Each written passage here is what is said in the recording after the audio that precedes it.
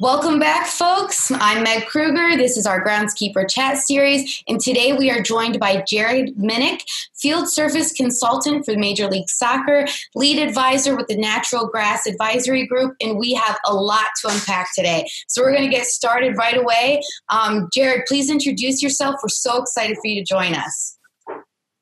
Great. Well, thank you. It's nice to join you. I appreciate the time to talk about some fields and some grass. Anybody that knows me knows that I will talk about grass for days, including my wife. Poor her to have to hear about it, right? So I appreciate the opportunity to be able to chat with you a bit today about a few different things when it comes to high traffic sports fields. Absolutely. And that's going to be our main focus today, getting the most out of your high traffic areas. And what perfect example than the MLSisBack tournament. You guys definitely had some high traffic there, an unprecedented event that we're really excited to kind of unpack here. Besides the COVID components, you guys were up against a ton of challenges as far as how many games you had to pull off, the schedule, the crew. Kind of just go through those fast facts for us and kind of set the stage for the weight of what this event was. Oh boy, well, it was pretty unique, that's for sure. It's and any and all credit goes to the ESPN Wide World of Sports, and I'll preface that as I go through this and as we discuss this. When I say ESPN, I do mean ESPN Wide World of Sports. I also might say Wide World of Sports, or I might say Disney, because obviously the Wide World of Sports is a Disney park. So I got my terminology pretty good, but just to clarify for everyone else, obviously their team of field managers and their labor force. I mean, they are the stars of what we did. That's for sure. So the head field manager there is Mr. Tim Flowers. And he's assisted by Tommy Evans and John Turnbull. This event, when you think about essentially what it was, and I speak to a few folks, and I don't even realize exactly what it is that what we were up against. It was essentially the entire league of Major League Soccer. When we stopped in March, then we did a full tournament to restart the season. And when I say a full tournament, all 26 teams in the league went to one place, being ESPN Wide World of Sports, and played a tournament. 51 matches in 35 days in total is what we played. Originally, it was supposed to be 54 matches, but then once the event was just getting started, we did lose two teams, Nashville and Dallas, to COVID. They had an outbreak in both teams. That was a scary time because you weren't sure if, especially at that point, that was early July. That's when Florida's numbers were really spiking. It was just really terrifying to think, what's going on. We're in this bubble, but is there you? And come to find out, no.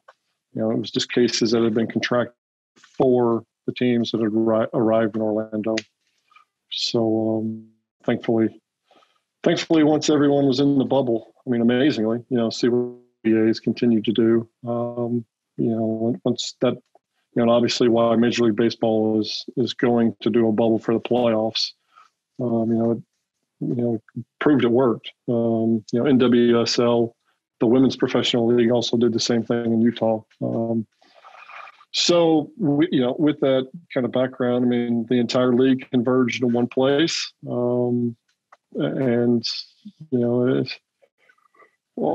We used, MLS used 17 fields at the 30-field complex that is the ESPN Wide World of Sports.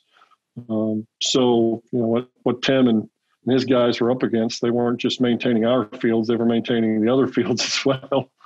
And you think, oh, yeah, no problem. They just got a few other fields. No, I have 13 other fields they had to maintain at the same time while we're using 17 of the fields for 2 to up to 5 hours a day.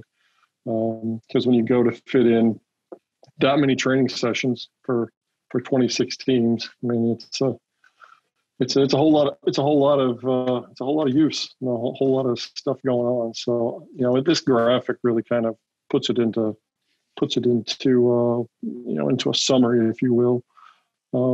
The Guinness, I guess it's not Guinness Book of World Records anymore because people don't. That dates me, makes me sound old. That we used to pick up the Guinness Book of World Records. Now it's actually just Guinness World Records because it's on the internet. Mm-hmm. So they certified the MLSisBack tournament, being the largest single site professional soccer tournament that's ever happened. Wow. We can essentially back out of that. This is the largest single site professional sporting event that's ever taken place, being that an entire league was in one place, especially for an extended period of time. Mm-hmm. In total, 49 days from the first team that arrived to start training camp until the final on August 11th. Mm-hmm. So it was quite a load, and it wasn't just the team showed up the day before the event started. They showed up weeks before, and we're doing 2-a-day trainings to get back fit again because they'd been off for 3 months.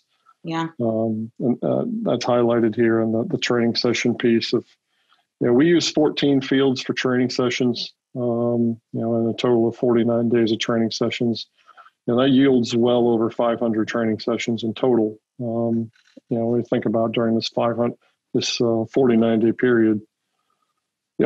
Typically, as field managers, we're overwhelmed, or we, our daily focus is our one team or our one coach. Like a college field managers, dealing with more obviously.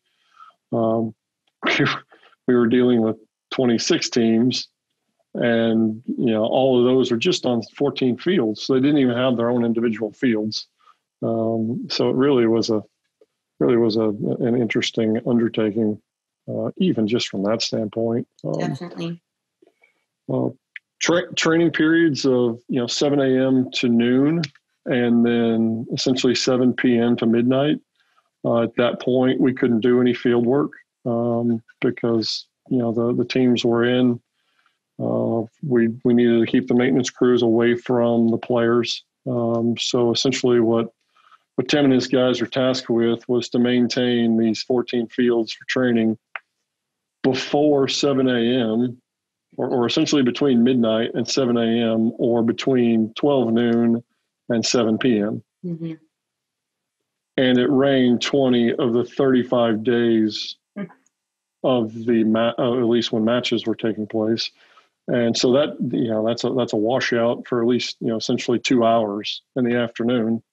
So it was, yeah, in every way possible, the cards were stacked up against you guys. It was unbelievable. It really was unbelievable that, and even taking it back, I mean, I appreciate you saying that because they certainly were, even taking it back, this came together, essentially, because of COVID and because of no events, a good portion of, it's pretty well documented, a good portion of the entire Disney cast for all of their parks had been furloughed. Mm-hmm. Tim and his guys had, they were down to a pretty small staff. And as it was public that the Players Association rejected the first proposal for this event. Mm-hmm. So then the league and the Players Association worked on a revised plan. That when that got ratified and accepted, we essentially at that point, it was essentially had 2 weeks to prepare before the first team arrived for training. And by the time they pulled their guys back, pulled their staff back from furlough, we really just had 10 days of preparation time. So not only were things stacked against the entire maintenance program because of the sheer volume of training sessions here, but they only had 10 days to get the fields ready, and they hadn't been played on for 3 months. Most people that don't understand field maintenance, they hadn't been played on for 3 months, so they must have been in great shape. Well, the basic maintenance of COVID versus preparing these surfaces for the top athletes in United States soccer, and essentially one of the top soccer leagues in the world. That doesn't just happen in 10 days. No, definitely not. So it was quite that in itself was a feat that Tim and his crew were able to pull off, and to take it even to another level. It was just not much going on. But we talked training sessions there. I mean, matches. We played 51 matches in 35 days. 51 Major League Soccer matches in 35 days. I mean, you think about a single stadium would host 18 to 22 professional matches in a year. We played 51 in 35 days. Insane. And we did that just on 3 fields. Just on 3 fields. And so essentially the breakdown of total matches. One of the fields was set up specifically for 9 a.m. ESPN matches. Okay. I guess that's one thing. 51 matches in 35 days, 41 of which were on national television, on ESPN or Fox, and 51 matches which were broadcast internationally. So at this point, this was July 8th, NWSL had started, but when we were on ESPN on July 8th that night, we were the only professional sporting event that was happening that day. Sports hadn't started again at that point, outside of NWSL. So we had all these matches, and guess what? You're on national television for essentially all of them. Yeah. And there's no premise or preface to those folks sitting at home watching on television that, hey, we only had a few weeks to get the fields ready. There's no excuses. No excuses. That's what made this challenge so fun. So one of those fields had eight games and 8 matches in 16 days. Like I said, that field was specifically for 9 a.m. sunrise or breakfast and coffee. Football and I think they were calling it football and breakfast, football for breakfast type situation. And then the other 2 fields were kind of set up similarly. 22 matches in 29 days and 21 matches in 35 days. The premise of that being is the lower graphic being in the opening round, essentially what was called the round robin or the opening round pool play. Each team played 3 matches, and each 3 matches counted as MLS regular season matches. Okay. So that was even a bigger pressure point at that point, because these we're back in the regular season. They're playing matches at home now, but these matches meant something to these teams, and they were counting against the playoff standings, and it really meant a lot. So in that initial 16 days, we played those 8 9 a.m. matches. One of the premier field, essentially, that was kind of the focal point field, played 13 matches in 16 days. And then the other field played 15 matches in 16 days. Wow. And these are MLS matches. Mm-hmm. These aren't just, this isn't youth soccer. This is MLS. And definitely. So essentially an MLS regular season is 16 to 18 home matches. So we essentially played an MLS regular season in 16 days. Mm-hmm. on almost on two of these fields.